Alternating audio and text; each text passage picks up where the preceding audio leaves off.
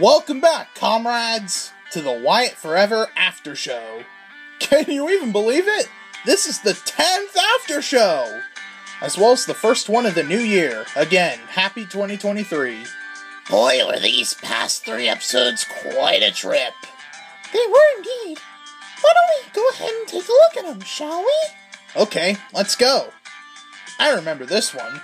We had to run laps and got really tired afterwards. But the rest of us drank our water way too fast. And as a result, we got hiccups. Yeah, but I'm glad the 6 of you learned your lessons. I also held Gabe's screaming little alphabet close to town. Yeah, we needed him to help cure my friend's hiccups.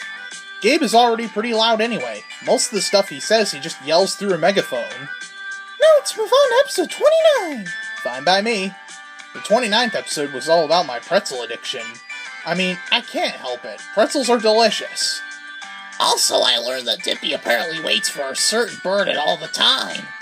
That kid sure does love nature. He even reads his lines in a tree just outside. Also, there's a flashback to our very first adventure, back when I had to live with Ashley in her basement. Ah, the memories. Wanna know a secret? Wyatt didn't actually make the soft pretzels in that one scene.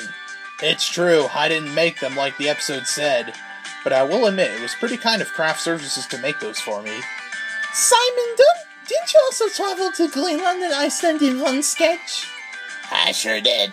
Still strange how those 2 places are named backwards. But I think it had to do with something in a historic event. Sounds logical. Now let's talk about the 30th episode. Episode 30 was quite the milestone. It officially makes Wyatt Forever the second Oyertoon to reach episode 30. This episode started with me digging a hole. Which you eventually dug up the golden coin. That coin was so shiny I thought I was gonna go blind. It wasn't easy having all you battle to the death over that coin, but the script called for it. Dalton also returned, and boy, it was terrifying. You may remember him from Wyatt and the Rainbow Island. Thankfully, he's not as mean off camera. And then you used your ambassador power to stop the coin fight.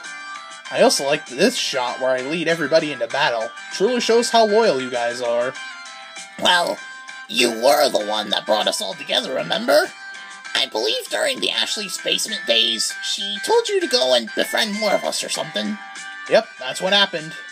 And that concludes the 10th Aftershow, and this spiffy evening, folks.